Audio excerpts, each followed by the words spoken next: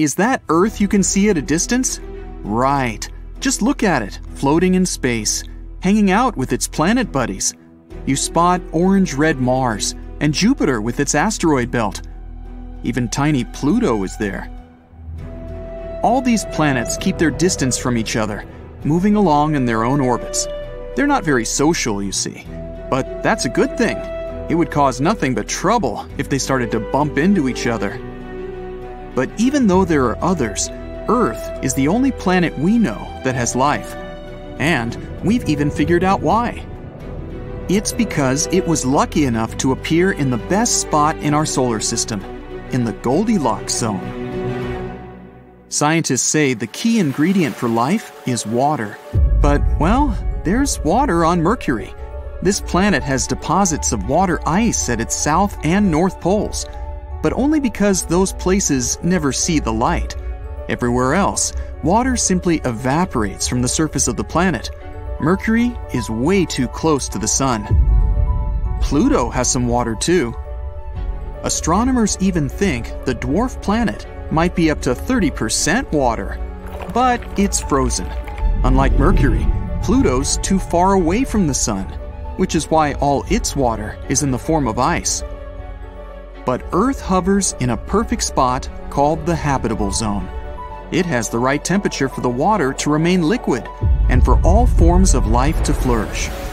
But what if Earth was the only planet in the solar system? No Mars, no Jupiter, no Mercury, no Venus. Things might have turned out a little different than what we're used to. Remember that massive asteroid that hit the Earth around 66 million years ago? Well, without Jupiter and its asteroid belt, our planet would be constantly hit by meteorites and asteroids, and some of them would be just as big as the one that caused all that sorrow to the dinosaurs. These rocky fellas would be roaming around in space with no one and nothing to stop them. And if Earth was the only planet out there, it would also be their only target. But that's not all. Look at all this huge space Earth would have all to itself. It means our planet would have an opportunity to travel a bit. It could even choose to leave the Goldilocks zone. But then, would life on the planet still be the same? So let's say Earth started drifting away from the sun. Then, it'd soon get too cold on the planet. Picture a place where the sun doesn't shine anymore. Dark, cold, covered in ice and snow all year round. That would be our Earth if it traveled further from the sun. If this happened, our cities would start to look very different. Right now, Earth is full of life. Come to any park and you'll see green trees and grass everywhere. There will be people walking, sitting on the benches, enjoying the sun. You'll definitely spot someone playing soccer or frisbee. On the park's lawns, there will be people resting on their blankets, soaking up the sun. A few people will be reading their books, looking relaxed and happy. Back in space, you see Earth again. The planet is still in its favorite spot. That's why life is so beautiful down there. But wait, is it moving? Our planet is definitely further from the sun now. Has it changed things for Earth? It actually looks a bit bluer now. Down there, famous golden California is not so golden anymore. It's gloomy and dark, much like all other places on Earth. New York is covered in ice. Even in the hottest places, the temperatures are now below freezing, including tropical destinations like the Bahamas. After a while, liquid water turns into ice. The oceans now look like giant skating rinks, except there's no one to skate there since the planet has become way too cold to support life. Okay, then what if, instead of drifting further away from the sun, Earth moved closer, with people still aboard? Whoa, the temperatures here are crazy, too hot to handle. The climate would be getting hotter and hotter. Natural disasters would start to occur more often. Hurricanes and floods would be a common thing on Earth now. And pretty soon, the planet would get too hot for people to handle. Particles from the sun would become a serious threat. The atmosphere would be struggling to protect Earth from solar radiation, but this shield would be growing weaker. Liquid water would be nowhere to be found anymore, maybe only in underground deposits, Earth would look a bit like Mars, all rocky and barren. The Mississippi River would dry up and leave behind a huge canyon. All the oceans would be gone too. At the moment, the Mariana Trench is the deepest known place on Earth. It's incredibly hard to reach its bottom because of the immense water pressure there. But without water, trips to the deepest spot on Earth would be possible. It would help people uncover some more of Earth's secrets. If people still lived on the dry and scorching hot planet, that is. In other words, if someone was to explore Earth after the planet had moved closer to the Sun, everything would be completely different. But what if Earth didn't move at all and everything remained the same? The only difference, there would be no other planets around us. It would change the way people explore space. Sure, there would still be navigation, communication, and weather satellites, and maybe space telescopes. But there wouldn't be any other space objects close enough for people to send missions there. This would affect the future too. If people had no desire or opportunity to go to space, they would invest in their home planet. They would build sky cities instead of looking for other planets to colonize. These days, if you get a state-of-the-art telescope, you'll see distant stars and other planets. The better the telescope, the more detail there is for you to see. But with no other planets out there, the picture of space wouldn't be so exciting. Stars would still be visible, and you might even spot a meteorite or two. And you'd definitely see the moon, but that's about it. Space agencies would mostly be focused on keeping Earth secure, mainly because asteroids would become frequent visitors. To protect the planet, scientists would have to figure out ways to get rid of them. Like a massive laser beam. When turned on, it could go all the way to the moon and even further. Instead of building rockets to explore space, SpaceX and NASA would be in the asteroid clearing business. People wouldn't even think of trying to contact other civilizations. If there were no planets similar to Earth, they would consider it a wasted effort. This means no radio signals being constantly sent out to space. A curious fact, in February of 2008, the Beatles song Across the Universe was beamed into deep space. It was done to celebrate both the song's 40th anniversary and NASA's 50th anniversary. In the 70s, people also sent a radio signal out into space. It contained some basic information about humans and the solar system. But it was more a feat of strength for technology than an attempt to contact any alien buddies we might have. With no planets around, the world of sci-fi would change too. There would be no more movies about deep space exploration. No massive spaceships and rockets would appear on the big screen. And since there would be no expeditions to other planets, no rovers would be sent to space to look for signs of life and explore new worlds, like what the rovers on Mars are doing right now. People would concentrate more on their own planet. For example, they would begin to explore its insides. New technologies would allow us to dig much, much deeper, all the way through Earth's crust and further. And doesn't a trip to the planet's core sound exciting? Instead of astronauts, there would be explorers of the deep underground. New drilling technologies would be invented to make the digging process more effective. There would be new types of vehicles. They would be created to drill and protect explorers from the enormous underground pressure. While exploring the world under the planet's surface, people would likely find absolutely new life forms. Those would be mysterious creatures that evolved to survive in the dark, in extreme temperatures, and with barely any food. It certainly helped people understand more about their home planet. Have you ever thought about Earth itself as an intelligent, well, not creature, but maybe an entity? Like it has a mind and some survival instincts of its own. When said like this, it sounds like you're about to watch a fantasy movie where the planet we walk and live our daily lives on will suddenly wake up, realize it doesn't like us that much after all, and just go crazy. Hope not. But we're not actually talking about such scenarios. More of the idea that the collective activity of life, like microbes and plants, can change a planet and give it a life of its own. It's like the planet has a green mind. The metaphor of Earth as a living planet makes sense. Creatures across the globe crawl, swim, walk, and fly through the uppermost layers of our land, ocean, and sky. Plants cover much of our world. Plus, there are viruses and bacteria in the water, soil, and even atmosphere. Now imagine all the living things on Earth, like plants, animals, and microbes, as a giant team working together. They have different jobs, but they all do their thing to make the planet a better place to live.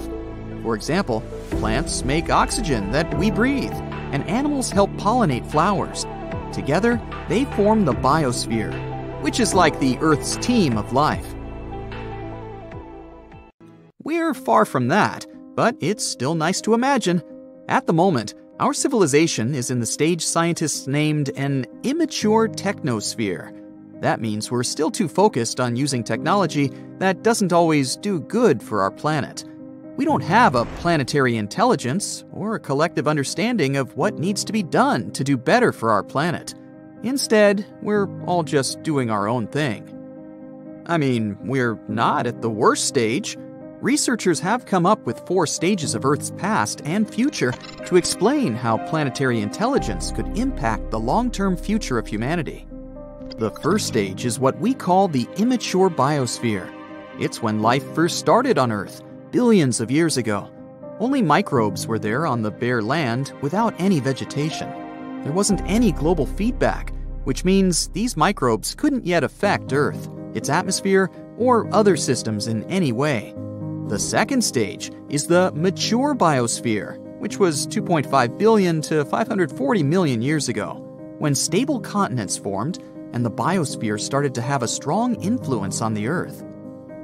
The third stage, known as immature technosphere, is where we are now, with interlinked systems of communication, technology, transportation, electricity, and computers that draw resources from Earth's systems and affect the biosphere. The fourth stage, also known as the mature technosphere, is where Earth should aim to be in the future. It means technology will benefit the entire planet. We'll use sustainable forms of energy, like solar power. Planetary intelligence is the sign of a mature planet, and researchers are trying to figure out how we can move towards it. So, things we do on an individual level do matter. The collective activity of life, like microbes or plants, can change a planet and make it more than just a lifeless rock floating in space.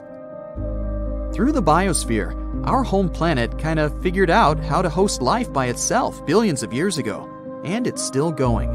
Now we need to figure out how to have a similar kind of self-maintaining system, but this time with the technosphere. It's hard to imagine planets could generally become sentient, like Pandora, or some other imaginary conscious world out there. There are a few reasons for that. First, planets form based on how different materials, like rocks, gases, and liquids, gather around a new star. It's like you have a big family gathering, where everyone brings different ingredients to make a delicious dish. And just like how these ingredients won't suddenly turn into a living being, the materials that make up a planet won't just turn into self-aware creatures. On Earth, after billions of years of complex chemical reactions, some molecules started to replicate themselves and carry information. That's how life on our planet began. And Earth is the only such example we have. Here's the second reason. Imagine you have a big garden where you plant a lot of mushrooms or bacteria, hoping they'll become really smart and help you take care of the garden. But mushrooms and bacteria don't have brains like we do. It's not like they need it anyway. Having a big brain is really expensive for animals too. It takes a lot of energy to keep it running. So, animals only become as smart as they need to be to survive and thrive in their environment. Dogs and cats are pretty smart because they need to be able to avoid danger and find food. They don't need human kind of intelligence for things like building houses, creating art, or inventing new technologies. So, it would be hard to bring all living beings and plants to the same level of intelligence. The third reason why it would be difficult for a planet to become sentient is the main rule of the animal kingdom. Life is all about survival of the fittest. Every creature is competing for resources like water, food, and space. But not only do different species compete against each other, but individuals within the same species also fight. Just think of how fiddler crabs fight for territory on the beach, or how wolf packs fight over prey. Or me, when I see an empty spot on a crowded beach. This kind of competition is not a good base for global cooperation. There are a couple of exceptions to this rule. For example, ants. They may not be the brightest creatures on the planet, but when they come together in colonies, they can achieve amazing things, like gathering food that's way bigger than them, building nests, raising young, and even farming. In fact, they act like a superorganism called a hive mind, where every ant works together towards a common goal. Insects like bees and ants are very altruistic and work together to ensure their queen reproduces. If one large ant colony took over our whole planet, it could act as a single mind and work towards the colony's and planet's interests until they run out of resources. But in reality, it's hard to imagine any organism, even a superorganism, could reach such a level of self-awareness and consciousness. Number 5. How could we keep in contact? When it comes to communication, ants use pheromones and humans use nerves. Both of these methods work well for small organisms, but when it comes to a giant planet-sized entity, it would be hard to make such communication fast and efficient. So, communication within a planet-sized entity would be much slower than what we have in our homes, like our computers or smartphones. Oh well, we'll just continue dreaming about Pandora. It all started with a minor change on our planet. At first, people noticed the moon had become brighter and a little bigger, but nobody paid attention to this. The moon affected tides all over the world. The water flooded the beaches, but it wasn't a tragedy. A lot of fish came close to the shores.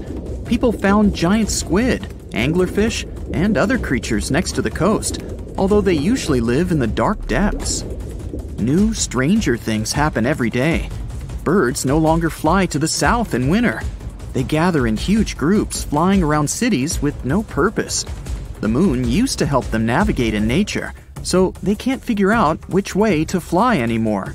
In the boundless waters of the world's oceans, ship captains notice that compasses are now unstable. The arrow is pointing in different directions since the Earth's magnetic poles have changed. People realize the moon has started to approach Earth for an unknown reason. The moon's gravity affects the gravity of our planet. This entails changes in the climate, the behavior of all living beings, and the magnetic field. Now, it rains in the driest places and gets hot in the coldest lands. It's knocking down ecosystems all over the planet. People living near forests hear wolves howling all the time.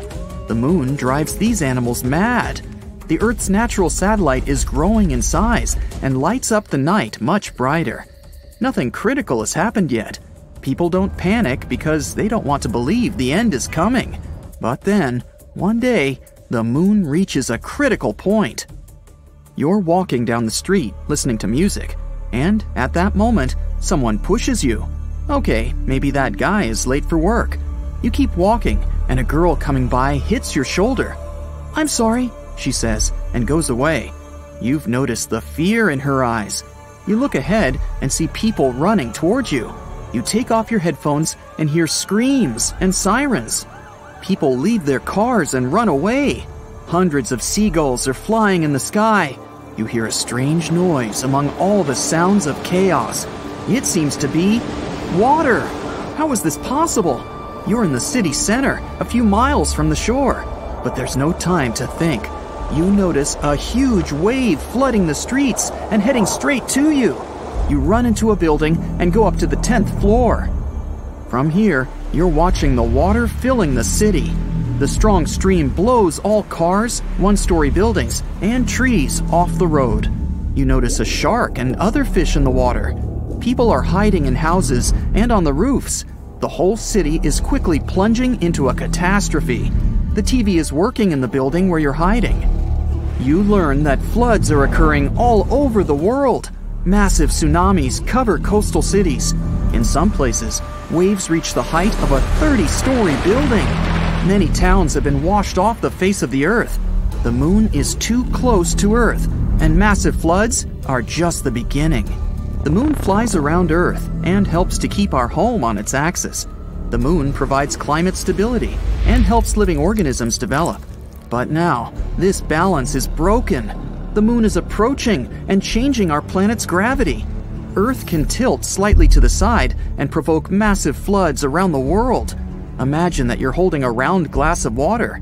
Tilt it a little. See how the liquid moves from one side to another? The same thing is happening now with the oceans. But the moon is not just approaching us. It's flying around the planet and getting closer with each circle. It causes natural disasters in different locations on Earth all the time.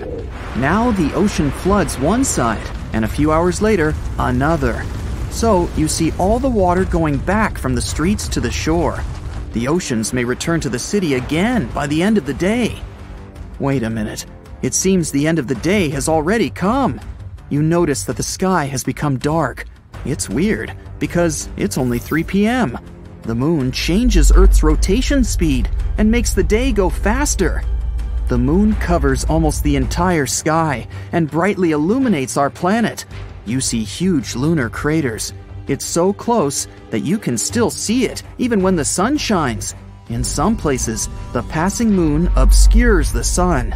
The water is leaving the streets and everyone goes outside. At this moment, an earthquake begins. The road is cracking and the houses are collapsing.